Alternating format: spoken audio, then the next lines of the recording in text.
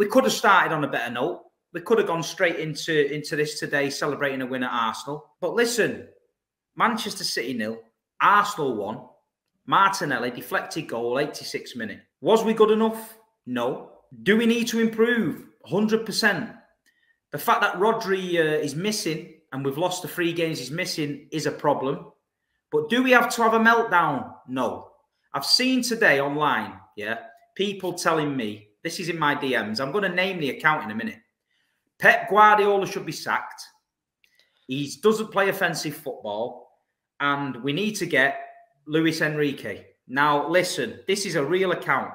In fact, I don't even want to name him because he's just a knob. But at the end of the day, don't panic, Blues. It is what it is.